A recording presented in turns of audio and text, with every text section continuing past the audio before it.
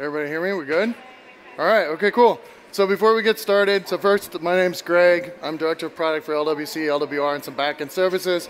Before we get started, I got to prove to my boss I'm doing this. So I'm gonna get a quick shot with you all right? Everybody game? I want like super professional. No, screw it, whatever. All right? 1, 2, 3, cheese. All right, cool. All right, having a good day. I'm joking. All right, so thank you so much for taking the time. It's a privilege to have you guys here, be here in person, hear how you all are using LWC or you're moving to LWC. I'm super stoked to talk about some of the work we've been doing that maybe a lot of times is kind of behind the scenes, but also outline for you all how you all can actually get engaged with it. Like it's things that we're doing, but how you can potentially harness us to help push things forward on the web platform for the betterment not only of LWC, but for your own customers and your own end users. Prior to that, I want everybody to take a minute and read this slide. I'm joking. Don't make purchasing decisions based on what I'm about to show you. You've heard it probably 90 times since you've been here, so I won't repeat it, but here's my legal slide. So first, let's take a trip down memory lane. So why did we build LWC? LWC was introduced over 3 years ago. It's had wonderful traction, and over 22 million LWC components have been created. You use them every single day. I'm sure many of you are still creating them. We continue to see that line go up. One of our wonderful engineers is in the front row here. We continue to see that number go up, which is great. So thank you so much for using it. But it's important to kind of think about why did we go build it? It was actually when I first joined, I've almost been here 2 years ago, it was one of the very first questions I asked. Because I came from prior working basically as within the web industry and was kind of like, why do we need yet another framework, right? Like we kind of all use other frameworks, why do we need yet another one? So it was one of the questions that I went and asked. And one of the key reasons that we went and built it out for is that, hey, we wanted to work with web standards. We wanted to be like, we learned from Aura, we learned from Visualforce. We wanted to lean into where the web platform was going and start working and innovating with web standards. A lot of things I actually came from working on a browser prior to this. I won't name any names, Edge. But basically helping see that move forward through to Chromium was just super powerful. And it's one of those things, once you work on one, you intimately understand actually how much optimizations and benefits that you can bring working on the engine. So if you're able to lean into that web platform as much as possible and align with it, the capabilities for improved security, trust, basically think everything that we prioritize becomes available to you. And so that was one of the key benefits of us moving to web standards, was leaning into the thing that we render every day. Out of curiosity, from a day-to-day, how many of you all open Salesforce on a browser? Just real quick. Okay, so cool. So this is worth us doing. Okay, cool, awesome. So the second one is engineer for performance. We got a lot of feedback during the Aura days, Visualforce days. While some of the capabilities were super awesome, ultimately those same capabilities would ultimately end up with a negative performance benefit, performance hindrance to the end user. So whether they're on B2C commerce, whether they're using sales and service, whether it's actually a full end user or you're just doing your day-to-day, that performance can be so painful when you're having to wait for things to load, when you're just wanting to click. It always reminds me of those sitcoms where you see them at the airport and they're sitting there typing forever. And you're just like, hey, I want to change my flight. And they're just typing. Anything that we can do to improve their performance greatly improves the user experience. And last but certainly not least, we want to be able to help customers slowly transition away from Aura over to LWC. So they have this modern developer experience. They have this great performance and able to lean into us working with the web platform and the standards in order to provide great benefits. But also we need to be able to ensure that when we go and release this framework, so we looked at other frameworks, we need to be able to provide the trust that you all depend on.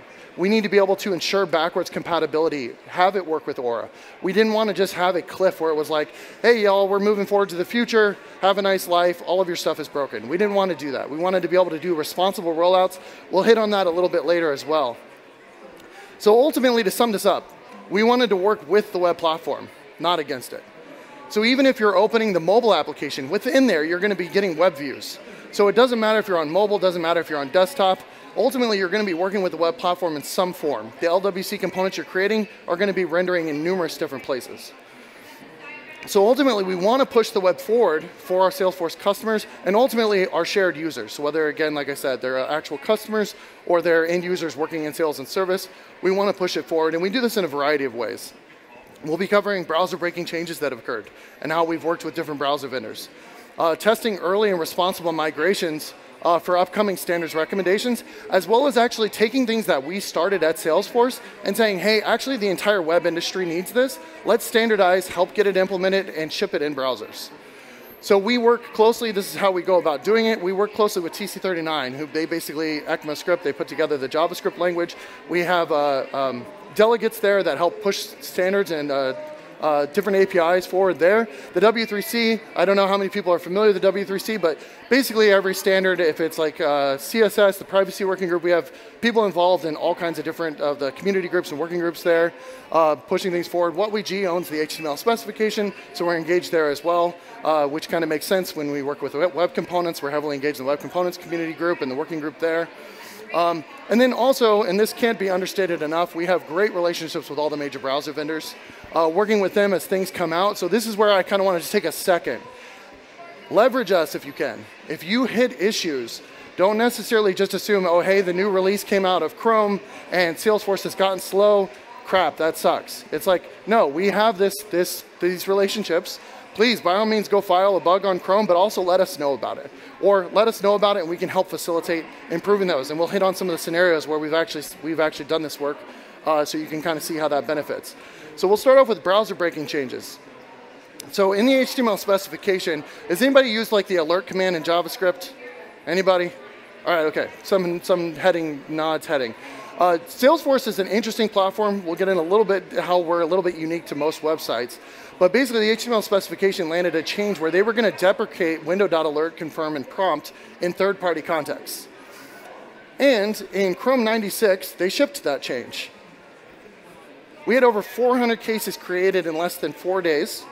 Over 1,000, maybe some of you are in this room, over 1,000 customers known issues on that.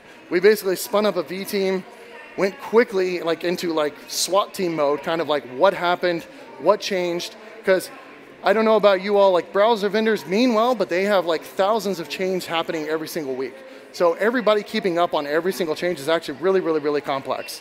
But ultimately, this had a massive breaking change on us. So we spun into high gear. We got on calls with the Chromium team, and to start, we basically got on with Chrome, Microsoft. They said, what happened? And they were like, oh, a spec change happened. It landed in Chrome 96. We were like, get rid of it, revert it. Here's why. Here's how you're impacting Salesforce. A thing coming from working on a browser, it's important to understand that they do have telemetry, but enterprise software is a black box because they unfortunately don't get that telemetry phoned home like they would from like your normal consumer. So a lot of the utilization is transparent to them. So they made a call the best they could, unfortunately missed us. We actually have done a retro with them as well as the technical architecture group and different vendors on basically how can we ensure that when deprecations are happening, they're reaching out to a centralized committee of sorts of kind of like, hey, are you going to be impacted? Let's not only just get that quantitative insight, but also the qualitative insight in order to make these shipping changes happen. So ultimately what they did, Chrome reverted it the following week. So it was removed. We were able to remove the banner of, hey, there's a breaking change. We likewise worked with Apple. They had gotten it into iOS 15. We were able to work with them quick enough, luckily enough, that they were able to do a patch, kind of a rush patch. So in 15.1, that was removed as well. So if you actually go look at it, it was one of those things that was an enlightening moment. If you go look at WebKit, it was like, revert, this broke Salesforce. That's basically what it says. So it's like, so please, if you see those issues, hit us up. This is where I'm actually super thrilled with what the team did. Basically, we always want to, the reason they were getting rid of it is a completely valid reason. There are potential security concerns in other scenarios. Salesforce happens to live in third-party context, so it's not a security concern for Salesforce or the Salesforce platform itself. So in the scenarios we were breaking, it's not a security problem, but in other scenarios, you could potentially see it being hijacked for the user. So the reason they were wanting to deprecate it makes sense. So what we did is said, hey, base components, can you guys come up with a solution so that everybody can migrate? We can say, hey, unfortunately, we can't tell you for sure when or whether or not your window.alert, if you're using it in a LWC, would break or not, or an Aura or Visualforce. But ultimately, we were like, can you produce a base component that will work with all of Lightning? Please go produce them. So we have 3 new ones coming out this summer 22. I highly recommend if you're using window.alert on Salesforce anywhere, go leverage these. And the way in which to leverage them is relatively simple. You were doing it this way. Now you're just going to use lightning.alert, lightningalert.open, And so this will basically do the invocation that you were expecting. This will leverage that base component. So you'll ultimately be able to do similar to what your alert or confirm or prompt. Again, there's 3 different ones that already cover this, so that you don't have to try to grab this code. I have this wonderful QR code. I'll save this one here for a second for allow you guys to take pictures of, where we go over everything that I kind of just talked about. It's a blog post. It also covers Visualforce and Canvas as well. So just in case you're on older stuff, we likewise show you how to deal with this scenario coming down. Because while the browser vendors have put this change on hold indefinitely, they kind of are waiting for us to give them the green light. So we kind of have said, hey, allow our developers to go make their changes, update, and then we'll come back to you. We'll watch the telemetry of these events kind of go up, and hopefully we'll be able to come back to you and say, hey, let's say early 2023, go ahead and ship that change. So they're kind of looking to you all to say, hey, are we safe? Are we good to go? So help us move that forward. Another scenario that happened, very minor change. Chromium was doing some work in accessibility. They shipped a change that they were, again, trying to improve the browser, make things great. Salesforce has a very complex DOM structure, very, very, very complex. And what happened was when they started rolling this out in their Finch trials, which basically think they start increasing the number of users having access to this new accessibility code modifications that they were making, literally just switching the tabs went from sub-second to 6 seconds. So like again, let's remember like the typing on the keyboard, the wonderful scenarios. We don't want to slow down that time that you're working with a customer in order to like make opportunities and leads. This is detrimental. Like within, like we had cases filed on us. We found these, luckily some of you all, maybe you're in the room, when filed Chromium bugs actually on this. And so we actually worked very, very, very closely. One of our engineers on the performance team worked super closely with them to basically give them access to Salesforce orgs in order to be able to reproduce, not your orgs, dev scratch orgs. Dev scratch orgs, I should probably clarify that.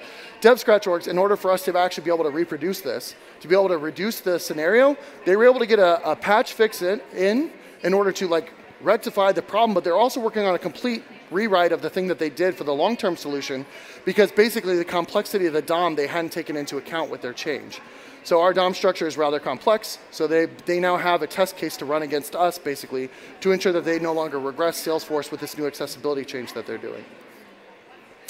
Testing early for responsible migrations. So cool, we just noticed the fires that can happen, right? That's kind of thinking after the fact, unfortunately. Like, things happen, software below us moves, it shifts, we need to move forward.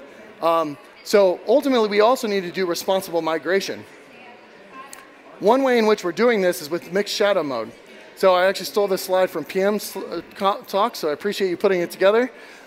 Basically, when we first introduced LWC, native shadow DOM support was like nowhere to be found. So we had a polyfill for it, we call it synthetic shadow DOM. But hey, look at all these green checkboxes down below. Isn't that great? So what we need to be able to do though is start, like again, we want to lean into the web platform. We don't want to just constantly duplicate it. And so because of that, we're introducing a new feature called LWC mixed mode.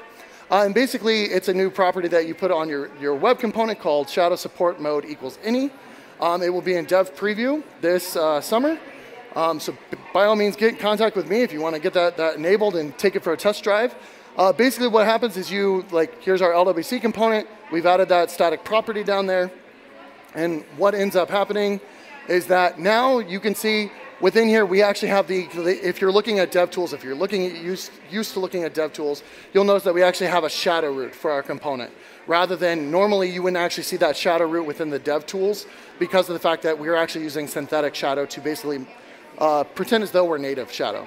This is very powerful, and I highly recommend, like, as we continue to roll it out, start migrating your components in this direction, because it gives you access to like the scoped CSS pseudo elements, the part pseudo class, all these different capabilities that like we're not going to keep implementing the polyfills now that there is complete support for those. So we're going to slowly start migrating off of synthetic shadow over time. Very similar to Aura with LWC, we'll do a slow transition there, but I highly recommend getting involved in that. And then finally, driving Salesforce innovation into the web platform. How many of the folks here know about Lightning Web Security? Some of us. Locker. Have you heard of Locker? Okay, more people with Locker. Gotcha. Okay, so basically, one of the things that we want to be able to do is we want to be able to say, hey, browser vendors can normally do things more performant in their lands because of the fact they're closer to the metal than user land. Lightning Web Security is amazing, but we do a lot of stuff that the browser actually already has built into this, and this is something called realms. And so if anybody understands how like global scopes work, basically LWS does a lot of work of making sure that these different realms, different documents, basically we ensure the integrity as well as security between those different components on the same page. So to like give you a visual representation, we've coined a term, it may suck, let me know if you have a better one, but Salesforce is unique in the fact that we are effectively an extensible web application. We're a web application where technically we have components that we built, that we ship, that we own, that we've decided to go deploy out. Additionally, you may go author components that you've built, you've created, you've deployed to org, you trust, right? And then finally, you may, hypothetically speaking, have gone to the App Exchange and grabbed this component and deployed it. So technically, we have three different types of trusted users with different capabilities that you want to ensure. Maybe you do want the App Exchange content to be able to have access to sensitive data, maybe you don't. That's where Lightning Web Security becomes very powerful. But it also comes with some performance costs. So while it's great for security, it unfortunately isn't the best path that we could take. And knowing that the browsers have this under the hood, we went to TC39 and helped specify something called Shadow Realms. And over the past year, super excited, we partnered with Igalia and sponsored the funding of the implementation of Shadow Realms. It is actually in the Safari Tech preview now, so it should be the next upcoming release of Safari will have it built in by default. So Shadow Realms, and Lightning Web Security is already set up for this. So if it recognizes that Shadow Realms is there, then we go leverage it. If we're also working with Igalia to help land the PR that is currently open for Shadow Realms in Chromium. And just check this out. Just preliminary testing on the tech preview, we noticed that up to 13x faster for initialization of performance when working with the technology preview. So what is that initialization? Basically, when you effectively go bootstrap up Lightning Web Security with an iframe using Shadow Realms versus Lightning Web. When we take it in more of a realistic scenario of basically having 100 namespaces with the Lightning Web Security running, it's up to 8 times faster. So again, it's one of those things like we don't solely focus on just Salesforce code. We can be thinking about the entire vertical stack that we're running on. And so that's the benefit of us starting to think outside of the box of just Salesforce code or even you all just optimizing on your LWC components. If you're doing something and you're constantly hitting a wall, and whether it's on the Salesforce platform or not, hit us up. Maybe that's an opportunity that we could be working on a feature in like, I don't know, whatever scenario that you're in, that we could go drive into the web platform to ultimately push the web forward for the betterment of all of us together. So in the spirit of pushing the web forward, I'm going to try to like take in your all's reactions here as my first test here. January 1st, 2023, we'll be ending IE11 support from the platform side of things. Lex has not supported IE11 up until this point, but we have done work on the platform side to do some transpilation and capabilities for IE11. That will be ending for the spring 23 release, basically January 1st, 2023, so you wouldn't expect to see any type of changes up until that point. But we do want to start getting this out there. Hit me up if you have any questions, concerns, or thoughts on that. Super excited. There's a lot of great other LWC related sessions. I highly recommend taking a look at it. I'm on LinkedIn, Twitter, happy to chat. I hope you all found this useful, helpful. Please go update your window.alert confirms prompts, because ultimately at some point I'm going to have to tell the browser vendors that they can ship their code. So please do that, and thank you all so much for coming out.